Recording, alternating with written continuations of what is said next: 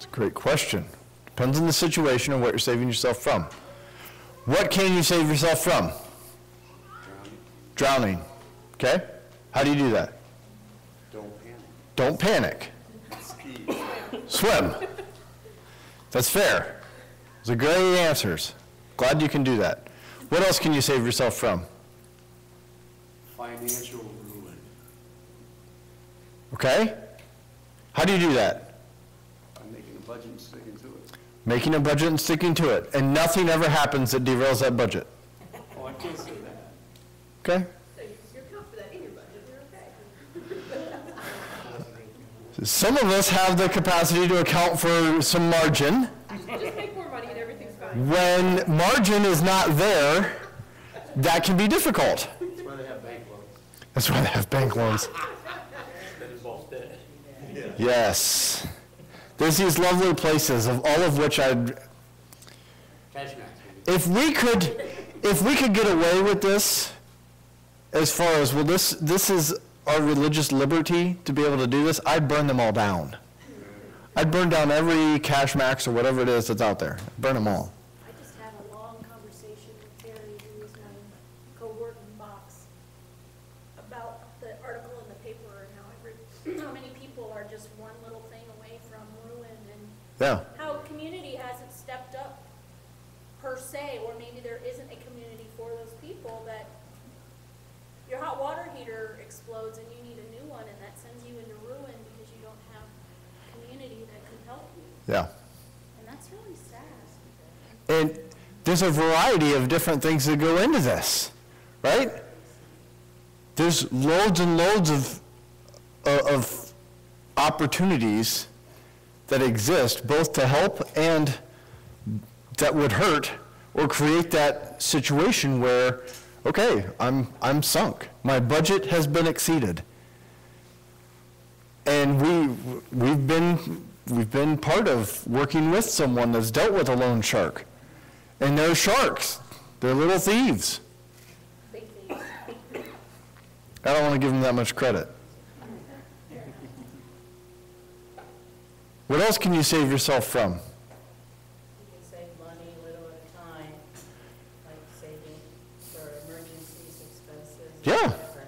The- It pops out. There are ways of which, and that's I think where community does its best work, is when we help each other be ready for things like that, not help them on the backside of that. But oftentimes it's the same deal as, giving a hungry guy a fish so that he can then learn how to fish.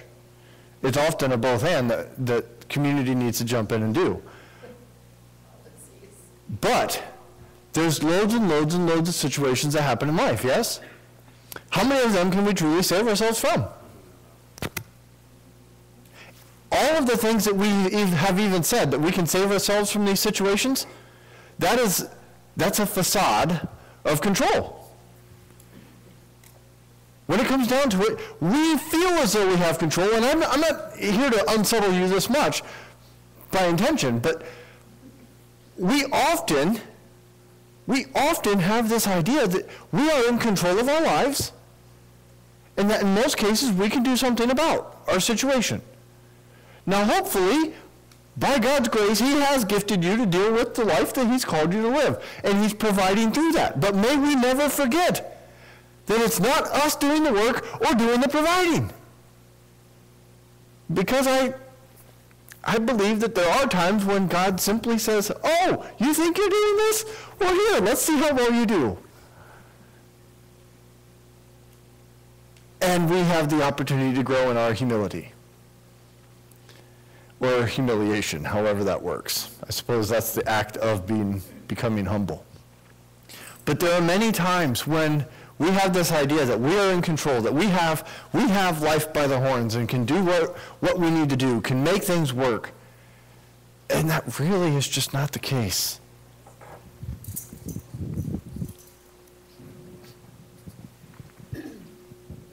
Well, my testimony is that my life has, and the experiences I've had have made it very clear to me that I can't save myself from anything. And that my only anchor that I've ever really had that is God. Everything else has popped out of the rocks at some point in time. So I have learned that the smartest thing for me is to go straight to God and get his input and then move right beyond all of that mishmash and Yeah. all of that time wasted trying to do it myself in my way, because it never works. That's Yeah. great wisdom When right you there. reach my age, you just give up and say, okay, God, how are we going to do this? What do you want to do now? How do you want to pull this one off? Because I don't know. I don't know how to do this. So let's look at Galatians 3.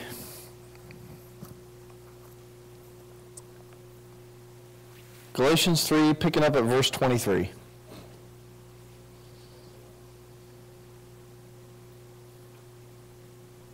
I am going to be mean today and not read the first 2 chapters of Galatians. Okay? So if you need the background, please go back and read it. Galatians 3, picking up at verse 23. Before this faith came, we were held prisoners by the law, locked up until faith should be revealed. So the law was put in charge of us to lead us to Christ, that we might be justified by faith. Now the faith has come. We are no longer under the supervision of the law. You are all sons of God through faith in Christ Jesus.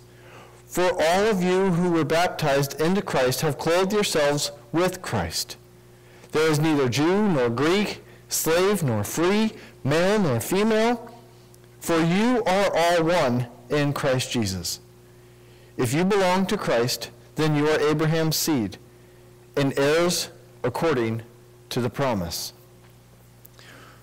Whose are we?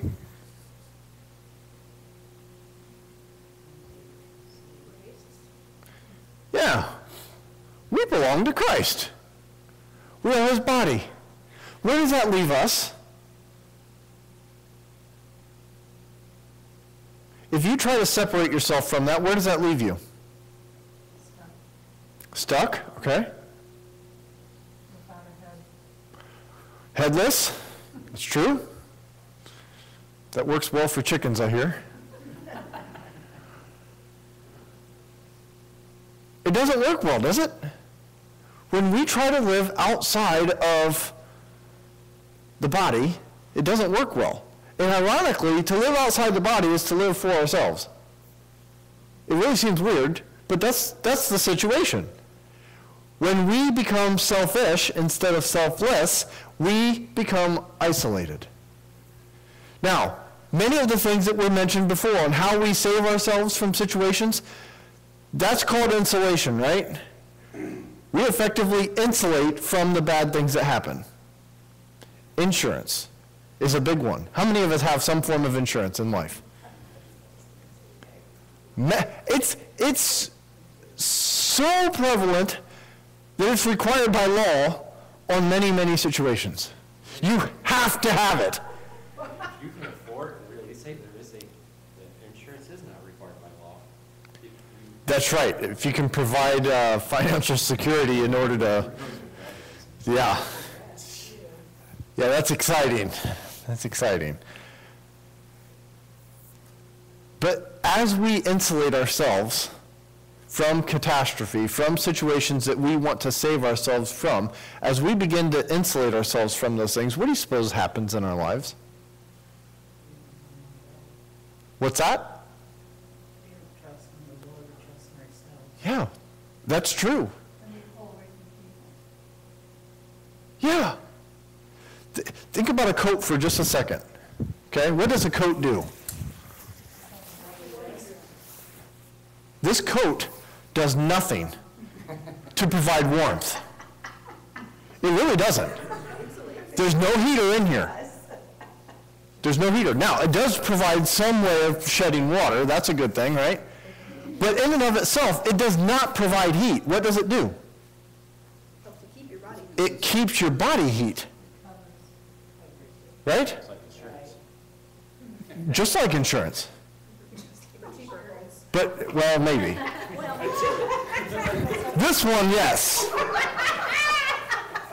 There are coats that I've seen people wear that I'm like, I think I need insurance to on the coat. This is insane. But we reach that point, don't we? I mean, think about it. When you start thinking about a homeowner's policy covering the contents of your home, and yet there are times when we're like, maybe that's not enough. Or when we start thinking about life insurance.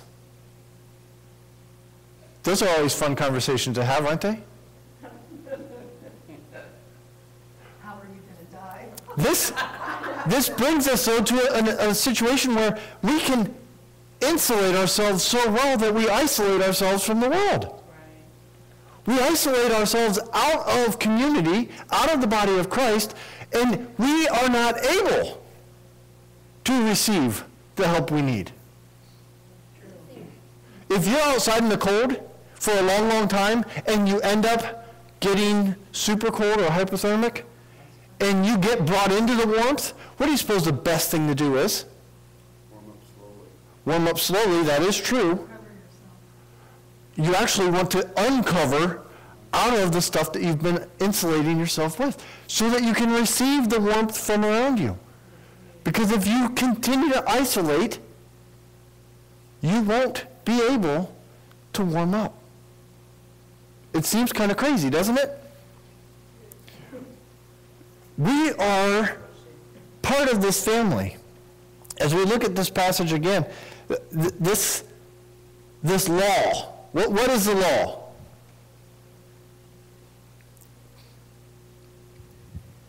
You go with the Ten Commandments. That's part of it, yes. There's a whole load of things that go along with the Ten Commandments, of which the law helps to show sin. That's what it does. That's the job of the law. It's to lead us to Christ. Now, how can something that shows sin lead us to Christ? Scaring the bejeebus out of you. Well, that can be true. It scares the bejeebus, kind of, yeah. Well, I mean, Old Testament was. I think Old Testament was much more of, if you do this, you're going to be stoned. Well, if we don't see the need for a Savior, we're not going to go looking for one. Yeah. And that goes over to, if you can afford a catastrophic failure in your life, then you don't have to have insurance. And if it seems we can afford life without Christ, then why would we bother to get to know this guy? Yeah, that's true. Well, that seems kind of weird. The law helps to reveal, though, the different things in our lives, the way that we interact with the world and how that works that has separated us from God. That's what the law does. And in doing so, it reveals the need that we have for Christ. And in coming to Christ and submitting to Him, we get to be part of this family. And the only way this works well is if we lose ourselves, if we shed all the insulation stuff that we had on ourselves so that we can be part of the family of God. But we can't keep the stuff that's isolating us from His community. When we do so, it's the equivalent of stepping out of even what your own family is. How do you do that? Yeah.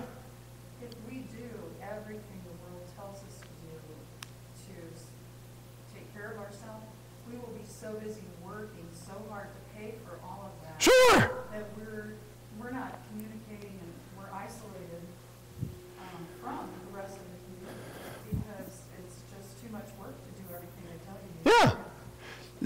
The world has fairly high standards, believe it or not. And where do those standards end? They don't. And I'm convinced that's intentional. Get a nicer car, a bigger house. We do not change the world running on a hamster wheel. And so long as the hamster wheel is still running, and we're still on it, then we're not working as the family of God, as His agents of reconciliation.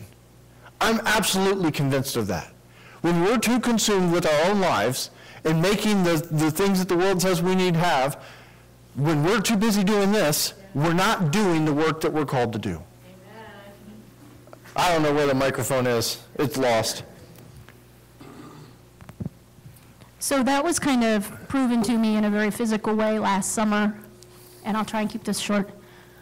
I had done a lot of riding down in Lima, and there was a horse that was pretty hot. It was an old show jumper that he could jump anything that was there on the property and take off if he so wanted. And Wow. here I was sitting on him going, oh God, he could jump out of here, and where am I going to be? So at any rate, my trainer and my friend, she's like, sit back and breathe. Because when I tried to be in control, guess what? You weren't. He danced all over the place. He was ready to go. Yeah. Lean forward means let's go. Let's jump that 4-foot fence. Let's go. You know, and I'm like, oh no, sit back and breathe. And so that kind of became my mantra all summer, and then even starting school. When I catch myself worrying about things, I look at the picture of me sitting on, Mr. Moon, and okay, sit back and breathe, because I'm not in control. And if you remember that, but that was a very physical Sure. reminder, and I've tried to live by that, and sometimes I get manic and caught up and don't, but Sure. sit back and breathe, because we're not doing it. What does it take for you to surrender control? I mean, that's what we're talking about here. What does it take? Sick and tired of being sick and tired. Okay, getting sick and tired of being sick and tired. What does it take to surrender control? Humility. Yeah. Being humble. Our group is reading a book right now called Aha. Uh-huh. Have an awakening, be honest about your situation, and then take action. Wow. Awakening to be honest about your situation and then take action. Yeah. That's exciting. It's exciting. I keep thinking about this is a really interesting conversation when you have somebody in the room who's had everything, Uh-huh. could ever want in life, and then lost it all, and then eventually got it all back again, and then lost it all again. And I do know a couple people like that. They seem to have a bigger picture, because they, Huh. they can see how They've been on both sides of that, huh? everything can just be taken away. When it comes down to our faith, that's a matter of surrender. Do we believe that God has our lives in control? Now that's different than us having control of our lives, yes? In fact, you can't have both those situations. You can't be in control of your life and let Christ be in charge of it. It doesn't work. Now we try, don't we? How does that work out? Like a kid trying to learn how to drive. It's amazing, because what we do often in life is we say, God, I want you to do something, and then when it's not done the way we want, we try to take things back, and we do it our way, right? Yeah, right. And let's be honest, it makes a mess. Yes, it does. And then we get frustrated and annoyed that we have a mess to clean up. And many of us, maybe not you, but many of us even then take it a step further and say, God, I can't believe you did this. And we throw it on God because he's the one in control. I know it seems funny to many of us, but that's reality for many of us. And we often don't see it until we have someone do that to us in life, where God may even use someone else to help us see what we're doing in our relationship with him. And it's amazing that, one, that he still loves us, and two, that he continues to let us in his family. He never kicks us out. Amen.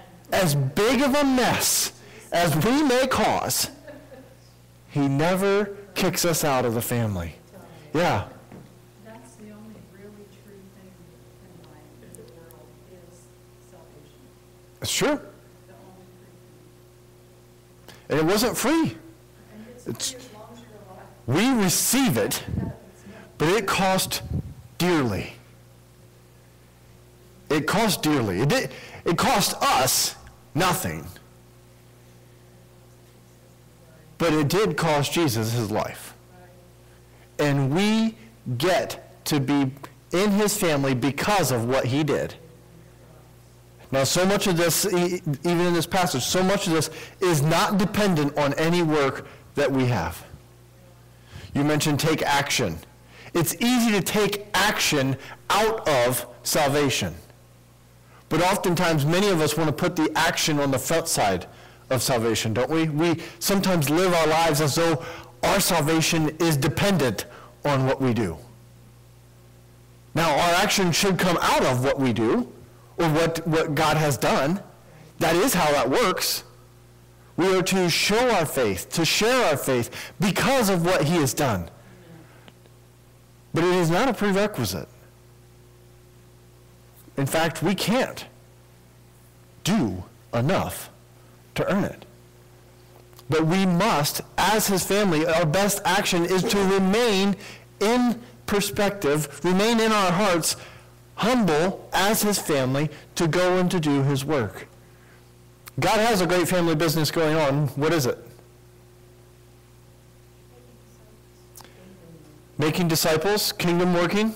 Yep. Overall, though, why did he say, go and make disciples of all nations? Why does he, even as his kingdom, why does he do any of this? To save souls, that's very true. He created something, and it was lost in the fall, and he wants it back. So he's made a way to get it back, and we get to partner with him in doing that. Amen. We are the ambassadors of reconciliation. Amen. We get to go in his name to love and serve and to share his work of what he's done in our lives that others may experience this as well. And it's through being his family that we get to do this.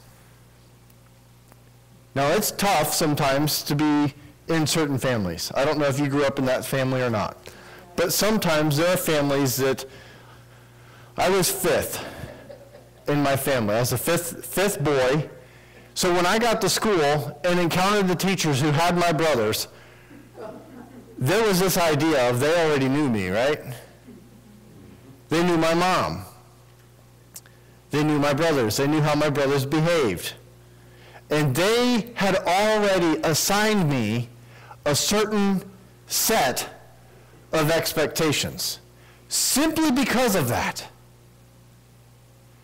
Is that fair? Probably not. Was it correct? Probably not. There are times where, because of the family we're in, there are expectations laid upon us that may or may not be correct. What are some expectations that we have as the family of God? Because that's the family we're in. That's the family that matters. And unbelievably, the world has expectations of the family of God. They have expectations of Christians. Are they all right? Well, there's both good and bad expectations. Indeed. Don't get me going. It's so true, though, isn't it? And yet, as the family of God, who do we take? Where does our identity come from? Does it come from the expectations that the world has for us? Or does it come from who Christ is and following him as the head? That should be a pretty easy question to answer, I hope. But oftentimes we don't live like it, do we? It's the rest of the world, too, that sometimes has the expectations of how a group may act versus how it's supposed to be. I was trying to say that carefully. Yeah. There are loads and loads and loads of stories. The most recent that I am aware of was when New Orleans was flooding. I think it was New Orleans. Maybe, no, it was somewhere in Texas. I think so. I think it's Houston. And there was a huge outcry of how the church wasn't helping. And that rubbed me so raw, because there were countless people running around with boats. How many of those do you suppose were at church? Now that does fly in the face of definitions of who the church is. And I think we do have to keep it as a who and not a what, because when it becomes a what, there's an issue. But there's this idea of we have to live life as God's family, not taking our cues from what others say we should be. Not taking our actions out of what others say we should be doing. Who are we accountable to? As God's family, who are we accountable to? Yeah. So there are going to be times when we get to do things in this world that fly in the face of what this world says we should be doing. We see it in Scripture a lot. And that's as his family, as his children, we get to live as his children. Now, living as this royal family looks a little different than living as a earthly royal family, yes? But it doesn't change in perspective of we still get to go about the family business. Now, I know that title may, or that phrase may rub some of us a little funny, but God is in the business of reconciling the world to himself. That's why Jesus had to die. That's a possibility. That people can now come to faith in Jesus Christ and be saved. And that's what we get to share. As his family, we get the opportunity to go and to love and serve in his name, to share the good news of Jesus Christ, that people can have faith and be saved. People get unsettled when you tell them that they have no control over life. I'd almost bet you that most people would grieve through that process. First they're going to deny it, then they're going to get very angry, and then the rest of what happens when you grieve something. That's all going to happen as you release control over life. But oh my goodness, it is so worth it. I can say if your life has been really rough, it can turn out to be a really great thing. There isn't a whole lot of grieving, it's just awakening, like, oh my goodness. That's true, but we see it when Jesus tells the rich guy to give everything he has to the poor and come and follow me. Of like, I worked my whole life for this. And now, quote, now you want me to throw it all away? Because I'm almost certain many of us, if we're faced with that situation, would feel that very same way. You want me to do what? Who's in control of your life? Where are the areas that we're working in that we still sense, oh, God's asking me to release this over to him? And releasing things that God's asking us to release can be the best action we can ever take. It's tough. It's certainly not easy. But it can be so rewarding to step into doing what God has in store. Because I know oftentimes, especially in those times when we're wanting to take things back and start wrestling and make a mess, during those times we think we really know what we're doing. And yet if we're to trust God, to wait with him, to simply be responding to what he calls us to do, it's possible and even likely that life is going to go well. Now what well looks like is going to look different than what we expect or what we picture, right?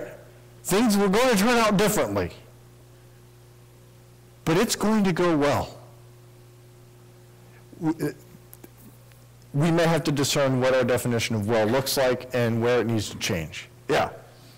A good example of that is when you have a little child that has their favorite little blanket, and they're going around, and if they've been going around with it for weeks, it's got germs everywhere, it's dirty, and you keep trying to pull it out of their hands simply to throw it in the laundry. Sure. They think that they're going to lose it completely. Yeah, they think it's gone forever. Yeah, and that's what God does with us. Give me that thing and let me purify it and give you something better.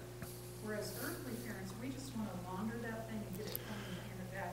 But God will take that evil thing that we're hanging on to and then give us something so much better Yeah. than what it was. And then when we start to understand that, we want to let go.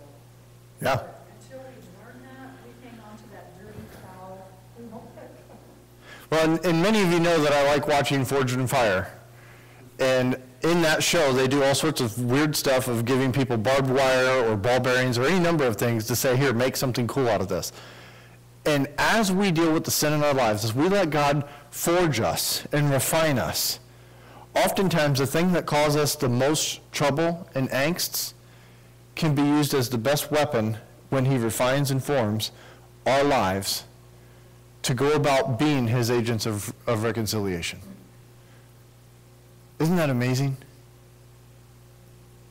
It's absolutely amazing. But it requires us to be responsive and be submissive to him in order for that to be done.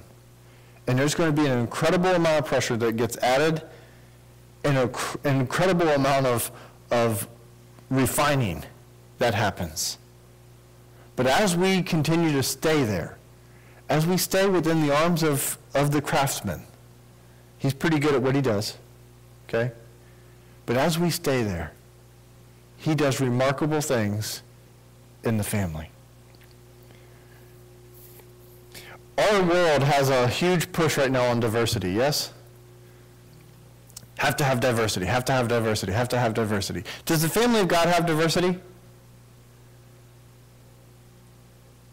Yeah. Even within communities like ours, there's diversity.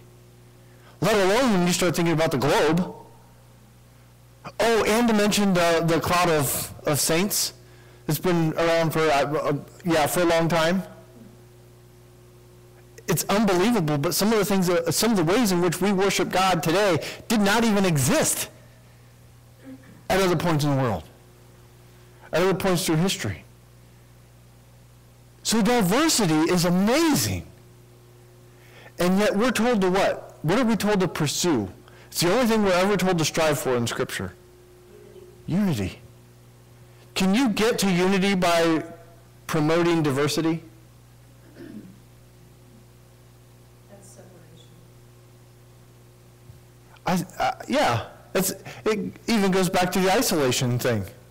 When we continue to say, well, this is for this situation, this is for this, this is for this, and we continue to isolate due to diversity, we'll never achieve unity. But how cool is it when we do things as the family of God to do what is needed as the family of God in a unified body, that when different things come up, the diversity actually builds on the unity. It's through the fact that we're unified going after what God wants us to do that the diversity makes possible the unity. To bring about, oh, we can do this together. Your body is a perfect demonstration of this. Your fingers cannot do what your foot does. Your kidney has no chance of doing what your elbow does. But you are all one body. And the same is true of us as the body of Christ.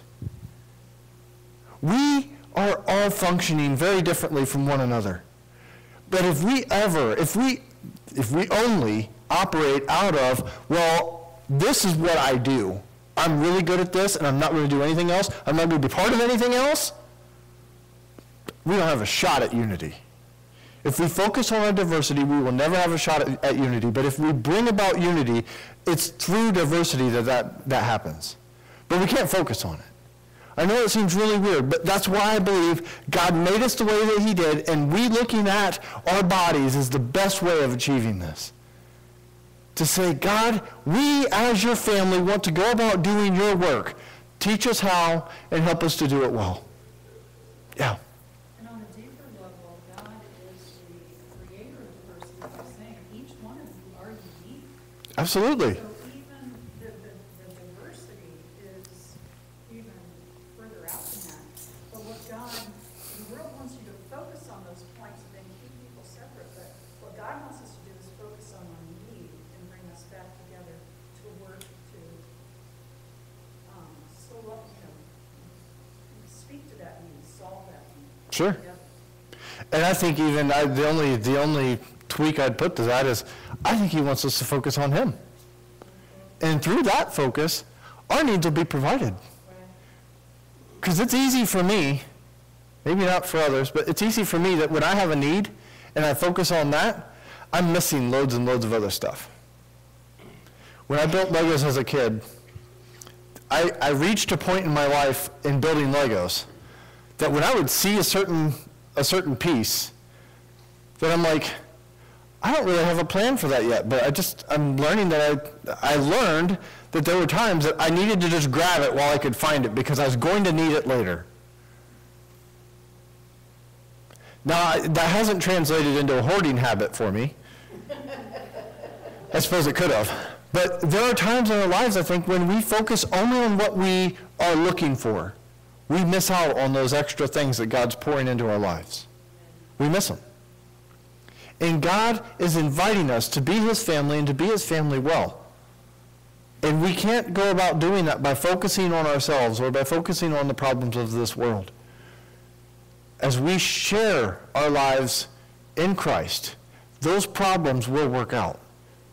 God will lead us where he wants us to go, and we'll take on everything the world has to throw at us and come out victors.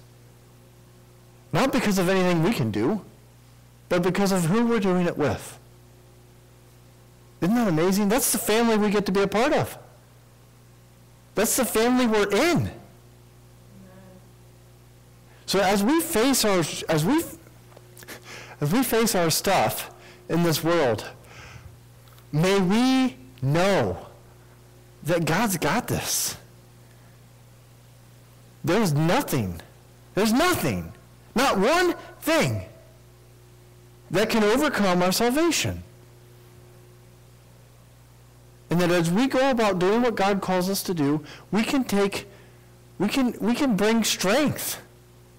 We can take courage in knowing that God's got this. We may not feel well.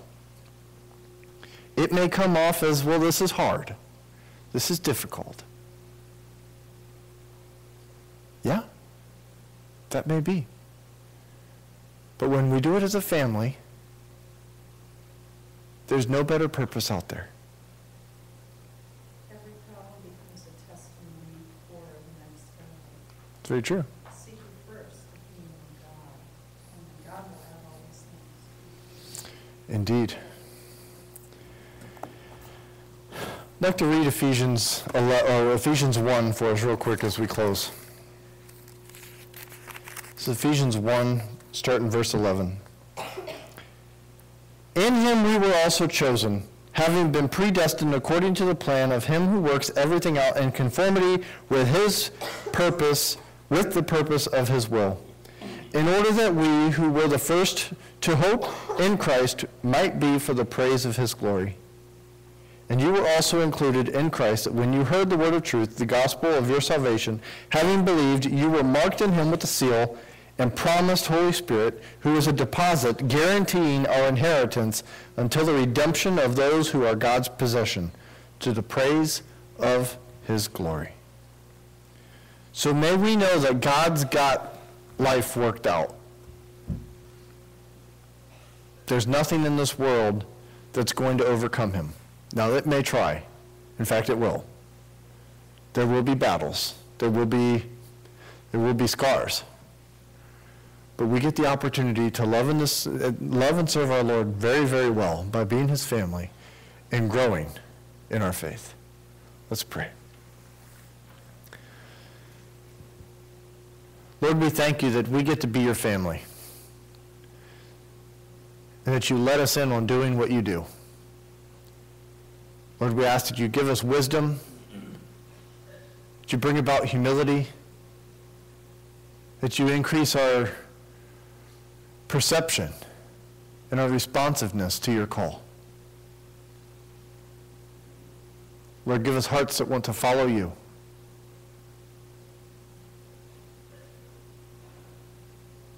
In Jesus' name we pray. Amen. Go forth to love and serve him. Have a great day.